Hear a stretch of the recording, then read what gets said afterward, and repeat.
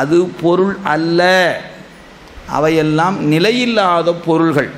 நாம் நிலையில் இந்த பொருளில் ரெண்டு பிரிச்சிடணும். நிலையான பொருள் ஒன்று இருக்கிறது, நிலையில்லாத பொருள் ஒன்று இருக்கிறது. நிலையான பொருளைத்தான் நாம் இப்போ பேசிக்கொண்டு இருக்கிறோம். நிலையான பொருள் தான் பொருள். ஆக பொருள் என்றால் எது நிலையானதோ அதுதான் பொருள். நிலையில்லாத பொருளுக்கு வேறொரு பேருங்க, அது என்னன்னு பின்னாடி பார்ப்போம். எனவே இப்போ நமக்கு வேண்டியது சிவம் பொருள். சிவம்தான் பொருள். அந்த சிவத்தினுடைய கருணைன்னு சொல்கிறோம் பாருங்க, அதுக்கு பேர் தான் அருள். அருள் என்றால் வேறொன்றும் இல்லைங்க, சிவத்தினுடைய கருணை. இப்போ நம்ம அவிநாசிக்கு போகிறோம், அவிநாசி அப்புறம் பார்க்குறோம். அவர் சிவலிங்க திருமேனியாக இருக்கிறார். அவர் ஒரு சிலருக்கு அந்த சிவலிங்கத்தை பார்த்தா ஒரு லைப்பு ஏற்படும், ஒரு சில பேருக்கு லைப்பு இருக்காது. என்னமோ சிவலிங்கம் அவிநாசி அப்பறங்கிறாங்க, ஒரு கும்பிட போட்டுப்பான். அப்படி அந்த பக்கம் போனோன்னே அந்த கருணாம்பிகை பார்த்தா என்ன அழகு போங்க, நகரம் முடிய மாட்டேங்குது. அப்படியே போய் நின்னோம்னா அப்படியே பார்த்து பார்த்து பார்த்து அப்படியே நின்றோம். இன்னும் சில பேர்த்துக்கு அதில் கூட லைஃப் வராதவங்களும் இருக்கத்தான் செய்கிறாங்க. அதுக்கு நாம் ஒன்றும் பண்ண முடியாதுன்னு வச்சுக்கோங்க. எனவே இப்போ உருவத்தை கண்டு லைக்கக்கூடியவர்கள் உண்டு, இந்த சிவலிங்கத்தை கண்டு லைப்பவர்கள் உண்டு. இந்த ரெண்டும் ஒன்று தான், ஆனால் ஒரு படிநிலை.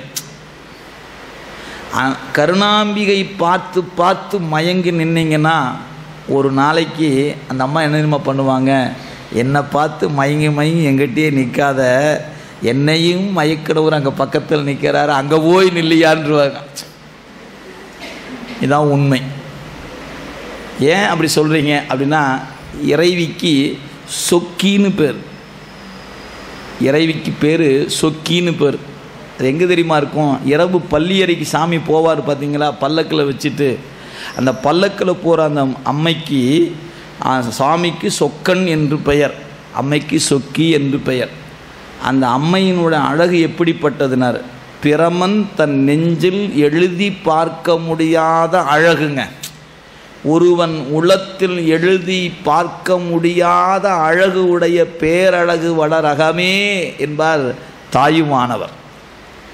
இந்த தொடுக்கும் கடவுள் பழம்பாடல் என்ற அந்த பாட்டில் ஒருவன் உளத்தில் எழுதி பார்த்திருக்கும் உயிர் ஓவியமே என்று சொல்லும்போது மற்றவர்களால் வரைய முடியாத அழகு அந்த அம்மை. அத்தகைய அன்னை சிவபெருமானில் ஒடுக்கம். அந்த வகரமாகிய கருணை சிவத்தின் கண் ஒடுங்கி நிற்கக்கூடிய ஒன்று. எனவே அந்த சொக்கி நின்ற இடம் சொக்கனிடத்தில். அதனால் முதல்ல நம்ம அறிவு அங்கே போய் நிற்கும். அந்த அன்னை என்ன பண்ணுவான்னா, தன்னிடத்திலேயே நிற்க வேண்டும் என்று கருத மாட்டாள். அந்த தன்பால் வந்து நிற்பவர்களை, இவற்றுக்கெல்லாம் காரணமாக இருப்பவன் அவிநாசி அப்பர், எனவே நீ என்னிடத்தில் என் வழியாக அவனிடத்தில் போ என்று இந்த உயிரை முறை செய்வாள், ஆற்றுப்படுத்துவாள், நெறிப்படுத்துவாள். இதுதான் அந்த அன்னை செய்கின்ற நிலை. எனவே இன்னைக்கு கருணாம்பிகிட்ட நிற்பவர்கள் நாளை அவிநாசி அப்பரிடத்தில் நிற்பார்கள், இது நிச்சயம். அவ்வளோதான். நான் போகவே மாட்டேன் அப்படின்னு நின்னீங்கன்னா இந்த பிறப்புலன்னா அடுத்த பிறப்பில் போய் நிற்க போகிறீங்க, அவ்வளோதான். வேற ஒன்றும் பெரிய வேலையெல்லாம் ஒன்றும் இல்லை. எங்களுக்கு நம்பிக்கை இருக்கிறது. எப்படி, என்னைக்கு இருந்தால் ஒரு நாளைக்கு சிகரத்திடத்தில் வந்தாக வேண்டும். அவ்வளோ எப்படிங்க உறுதியாக சொல்கிறீங்க அப்படின்னா, அதுதான் இந்த எது பொருளோ அந்த பொருள் இடத்தில் தாங்க இன்பம் உண்டு. இன்பம் என்பது பொருள் இடத்தில்தான். சிவம்தான் பொருள், அந்த சிவத்திடத்தில் தான் இன்பம் இருக்கிறது. நீங்கள் இன்பத்தை தூய்க்க வேண்டும் என்றால் சிவத்தை சென்று சேர்ந்தாதான் இன்பம். அருள் என்கிற வகரத்தை பெறுவதனால இன்பம் இல்லை. வகரம் இந்த நம்மை கொண்டு போய் சிகரத்தில் கொண்டு போய் சேர்க்கும், அதுதான் அதனுடைய வேலை. எனவே பொருள் என்பது சிவம், அருள் என்பது வா அப்படிங்கிற எழுத்தால் குறிக்கப்படும். இந்த பொருளை சி என்ற ஒரு எழுத்தால் குறிக்கலாம், சிவத்தை சி என்று குறிக்கலாம். இந்த அருள் அருள் என்று சொல்லுகிறோமே, அந்த அருளை வா என்ற எழுத்தால் குறிப்பது. அந்த அருளுக்குரிய எழுத்து வா. இப்போ நாம் யார்? தெளிய வேண்டியவர்கள். ஏன்? நாம் தெளிவில்லாமல் இருக்கிறோம். எனவே நமக்கு எந்த வகையில் பார்த்தாலும் சரி, திருக்குறள் வகையில் நீங்கள் பார்த்தீங்கன்னா, எப்பொருள் யார் யார் வாய் கேட்பினும் அப்பொருள் மெய்ப்பொருள் காண்பது அறிவு என்ற இடத்துல நாம் நிற்கிறோம். எனவே தெளிய வேண்டிய கடப்பாடு நம்மிடத்தில் இருக்கிறது. எனவே நாம் தெளிய வேண்டியவர்கள். எனவே அதை இங்கே பார்த்து தெளியலாம், கேட்டு தெளியலாம், பட்டு தெரிந்து கொள்ளலாம். அது அவங்கவுங்களுக்குரிய. சில பேர்த்துக்கு பார்த்தா தெளிஞ்சுக்குவாங்க, சில பேர் கேட்டு தெளிவு பெறுவார்கள், சில பேர் பட்டுத்தான் தெளிவாங்க. அது அவங்கவுங்க இயல்பு. நாம் ஒருத்தரை போல் ஒருத்தர் இருக்க மாட்டாங்க, அது உயிரினுடைய இயல்பு. எனவே கண்டும் கேட்டும் அந்த பட்டும் உணர்கின்ற உணர்வு உண்டு. எனவே நாம் தெளிவுக்குரியவர்கள், தெளிய வேண்டியவர். எனவே தெருள் என்று சொல்வது நம்மை. சரி, இப்போ அடுத்து இருப்பது ஆணவ மலம் என்கிற ஒன்று. அடுத்தது அந்த மருள் ஒன்று, இருள் ஒன்று. ரெண்டு சொன்னோம் இல்லைங்களா? மருள் என்பது மயக்கத்துக்குரியது, இருள் என்பது இருள் என்று சொல்லக்கூடிய ஒன்று. ரெண்டு பொருள் இருக்கிறது இதில். இந்த மருளை குறிக்கக்கூடிய எழுத்து நா என்கிற எழுத்து. நா அப்படின்னு எழுதுனீங்கன்னா மருளை குறிக்கும்.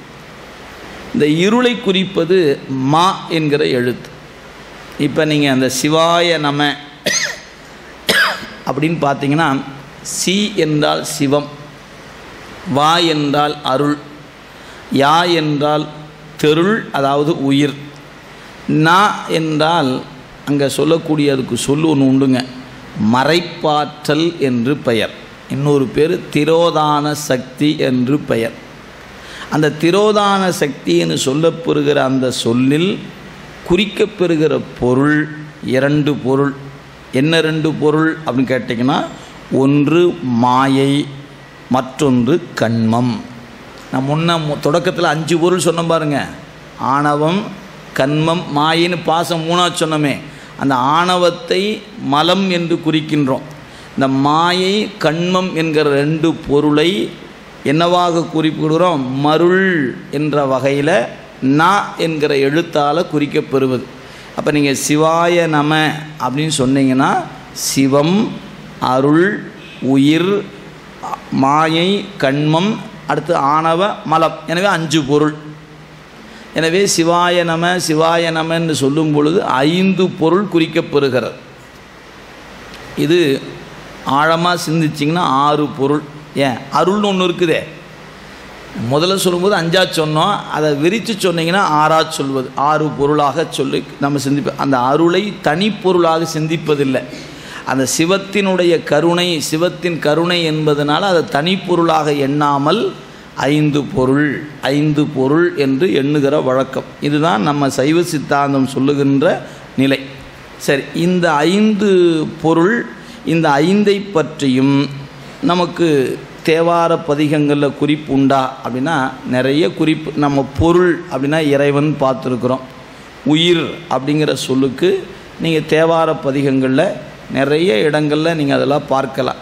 இப்போ திருக்குறள் இந்த சொல்லை எப்படி கையாண்டு இருக்கிறது, இதெல்லாம் திருக்குறள் இருக்குதா அப்படின்னு பார்த்தீங்கன்னா, உங்களுக்கு தெரிந்த ஒரு அழகான குறட்பா, இருள் சேர் இருவினையும் சேரா இறைவன் பொருள் சேர் புகழ் புரிந்தார் மாட்டு. இந்த குறட்பா எல்லாருக்கும் தெரிஞ்ச குறட்பா. இருள் சேர் இருவினையின், அந்த இருள் அப்படின்னு சொல்லிட்டார், இருள் சேர் இருவினையின் சேரா இறைவன். இறைவன்னா யார்? வள்ளுவ பெருமான் சொல்கிறாரு, இருவினை என்கிற வினை சேராதவன் இறைவன். முன்ன ஒரு சொன்னா பாருங்க, இருள், இருளும் இருவினையும் சேராதவன் இறைவன். நீங்கள் கடவுள்னா யாருங்க? வள்ளுவ பெருந்தகை கடவுளுக்கு இலக்கணம் சொல்லுகிறார். இந்த குறட்பா ரொம்ப இன்றியமையாத குறட்பாங்க. கடவுள் யார் யார்னார்? இருளும் இருவினையும் சேராதவன் இறைவன்.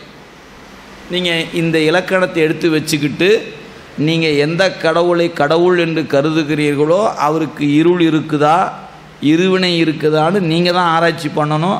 எங்கள் வேலை இல்லாது, உங்கள் வேலை.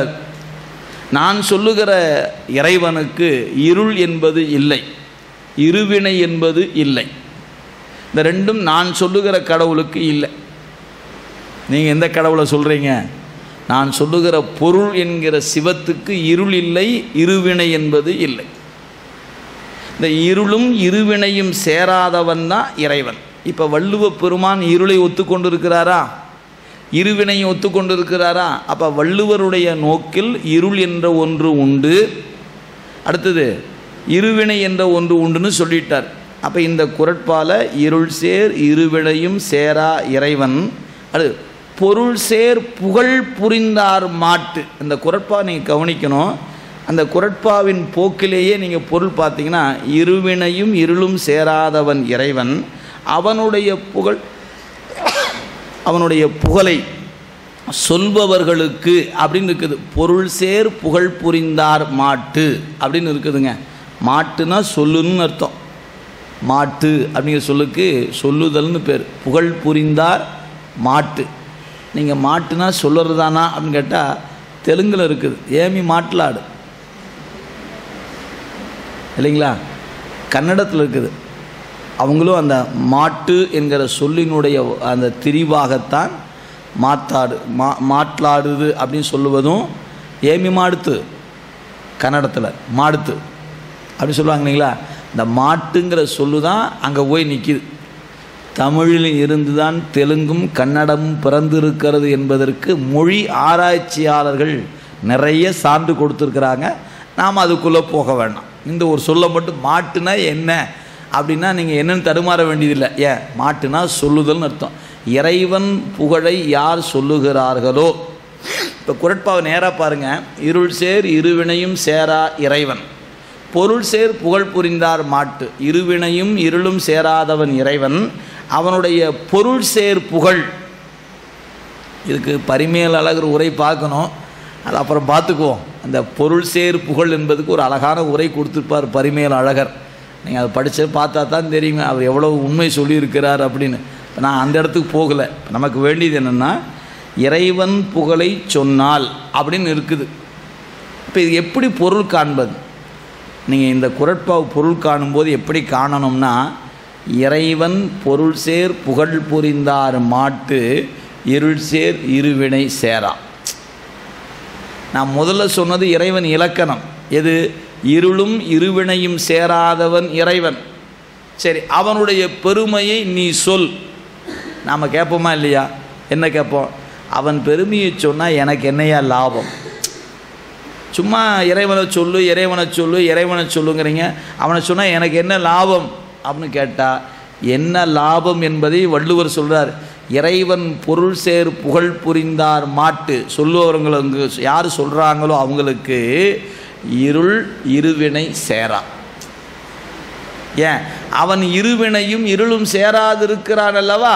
அவனை போல நீயும் இருளும் இருவினையும் சேராது இருப்பாய். எனவே அவன் புகழை சொல்லு. அதைத்தாங்க தேவாரம் சொல்லுது, அதைத்தான் திருவாசகம் சொல்லுகிறது, அதைத்தான் திருப்புகழ் சொல்லுகிறது, அதைத்தான் தாயுமானவர் சொல்லுகிறார், அதைத்தான் குமரகுருபர சொல்லுகிறார், அதைத்தான் பட்டினத்து அடிகள் சொல்லுகிறார். எனவே நம் தமிழ் மொழியில் லட்சக்கணக்கான பாடல்கள் அந்த இறைவன் புகழை திரும்ப திரும்ப திரும்ப திரும்ப சொல்லிக்கொண்டே இருக்கின்றன. சிந்தித்து பாருங்க. காரைக்கால் அம்மையாருடைய காலம் 2ஆம் நூற்றாண்டில் தொடங்கி நமக்கு முன் வந்திருக்கிற அருளாளர்கள் வரை அந்த பெருமானின் புகழை சொல்லிக்கிட்டே இருக்கிறாங்க. அந்தந்த காலகட்டத்தில் ஒரு அருளாளர் வந்தார், அவர் சொன்னார் சொல்லி சொல்லி சொல்லி சொல்லி இன்றைக்கி எத்தனை லட்சக்கணக்கான பாட்டு. உலகத்திலேயே எந்த மொழிக்கும் இல்லாத பெருமை பக்தி பணுவல் என்ற வகையில் தமிழை தவிர நீங்கள் லட்சக்கணக்கான பாட்டு கடவுளுக்கு இருப்பதாக ஒரு மொழியை நீங்கள் காட்ட இயலாது. அவ்வளவு பெருமைக்குரியவர்கள் நாம். நம்முடைய சான்றோர்கள் அவ்வளவு பெருமை இந்த மொழிக்கு இருப்பதை நமக்கு எடுத்து காட்டியிருக்கிறார். அதனால தான் பாரதி பாடும்போது சொன்னார், யாம் அறிந்த மொழிகளிலே தமிழ் மொழியைப் போல் இனிதாவது எங்கும் காணேன்னார். அவர் தமிழ் மட்டுமா தெரிந்தவர்? பல மொழி அறிந்த அறிஞர் பாரதி. அவர் பாடுகிறார், இந்த தமிழ் அவ்வளவு சிறப்புக்குரியது, இந்த மொழியைப் போல உலகத்தில் இன்னொரு மொழி இல்லை அப்படி சொல்லக்கூடிய ஒரு வரி. அப்போ எவ்வளவு பெருமைக்கு நாம் சொந்தக்காரர்கள் என்பதை நாம் எண்ணி பார்க்க வேண்டும். எனவே நான் தமிழன் என்று சொல்வதிலும் நான் தமிழில் பேசுவதும் பெருமைக்குரியது. நான் பெருமைக்குரிய மொழிக்கு சொந்தக்காரன், தெய்வம் பேசுகிற மொழிக்கு சொந்தக்காரன். என் மொழியை தெய்வம் பேசும், தெய்வம் பேசுகிற மொழியை நான் பேசுகிறேன் என்கிற இருமாப்போடு நாம் இருக்க வேண்டுமே அன்றி தமிழ் பேசுனா கொஞ்சம் தயங்கி தயங்கி பேசுகிற நிலைமையில் இருக்கக்கூடாதுங்க. எவ்வளவு காலம் இந்த மொழி பல்வேறு வகையான சிக்கல்களுக்கு ஆளாகி இன்னைக்கு நம் கையில் வந்து கிடைத்திருக்கிறது. இந்த மொழியை கண்ணும் கருத்துமாக பாதுகாத்து அடுத்த தலைமுறையில் கொடுக்க வேண்டிய பொறுப்பு நம்மிடத்தில் இருக்கிறது. அதை நாம் மறந்துவிடக்கூடாது. எனவே இன்றைக்கி தமிழில் பேசுவதே ரொம்ப சங்கட்டமான ஒரு சூழலாக இருப்பதை பார்க்கிறோம். நீங்கள் எந்த மொழி வேணாலும் கூடுதலாக படிக்கலாம், மொழி வேறுபாடு அல்ல. ஆனால் என் மொழியில் பேசவும் எழுதவும் எனக்கு தெரிந்திருக்க வேண்டும். ரொம்ப முக்கியமானது. என்னுடைய தாய்மொழியை நான் அறியவில்லை என்று சொன்னால் என்ன சொல்வது? அது பெருமை அல்ல, அது சிறுமை என்பதை நினைவில் கொள்ள வேண்டும். எனவே நம்முடைய தமிழ் மொழியில் அவ்வளவு சிறப்பை கொடுத்திருக்கிறார். அதனால் இங்கே சொன்னார், இறைவன் புகழை சொன்னால் இருள் சேராது, இருவினை சேராது. இப்போ ஏன் இறைவன் புகழை சொல்லணும்னு விடை சொல்லிட்டாரா இல்லையா? அப்போ உயிருக்கு இப்போ நீங்கள் சிந்தித்து இப்போ கேள்வியை மாற்றி போடுங்க. இறைவன் இருளும் வினையும் இல்லாதவன், அவன் புகழை சொன்னால் உயிருக்கு என்ன லாபம் அப்படின்னா இருளும் இருவினையும் இல்லாது போகும் இல்லையா? அப்போ இருந்தங்காட்டித்தான் இல்லாமல் போகுது. அப்போ உயிருக்கு இருள் இருக்கிறது, இருவினை இருக்கிறது. எனவே பதி வேறு பசு வேறு. பதியும் பசுவும் ஒன்றல்ல. இன்றைக்கி பிரம்மம், நீயும் பிரம்மம் நானும் பிரம்மம் புரிந்து கொண்டால் எல்லாம் பிரம்மம் சொல்கிறாங்களே. பதியாகி இறைவன் இருளும் இருவினையும் இல்லாதவன், பசுவாகிய நாம் இருளிலும் இருவினையிலும் தானே கிடக்கிறோம். எனக்கு இன்றைக்கி இன்பம் இருக்கிறது, எனக்கு துன்பம் இருக்கிறது, எனக்கு அறிவு விளங்காமல் இருக்கிறது. இதையெல்லாம் கண்கூடாக நான் பார்க்கிறேன். அப்படி இருக்கும்போது நான் எப்படி பிரம்மமாக முடியும்? நானும் பிரம்மும் எப்படி ஒன்றாக முடியும்? பிரம்மம் வேறு, நான் வேறு. அதையெல்லாம் இந்த நூல் ஆராய்ச்சி பூர்வமாக தக்க எடுத்துக்காட்டுகளை சொல்லி நமக்கு நம்முடைய அருளாளர்கள் நம்மை நெறிப்படுத்துவதை நீங்கள் பார்க்கலாம். எனவே திருவள்ளுவருடைய வாக்கில் இந்த குறட்பாவில் இருள் இருக்கிறது, இறைவன் பொருள் சொல்லிட்டார். இப்போ நான் சொன்னதில் பொருள் இங்கே வந்துருச்சு, இருள் வந்துருச்சு. நீ அடுத்த குறட்பாவில் நம்ம சொன்னோம் பார்த்தீங்கன்னா, முன்ன நான் சொன்ன பொருள் அல்லவற்றை பொருள் என்றும் உணரும் மருளனாம் மானாப்பிறப்பு, அங்கே மருள் சொல்லப்பட்டு இருக்கிறது. அடுத்தது வள்ளுவ பெருந்தகை இன்னொரு குறட்பா சொல்லார்.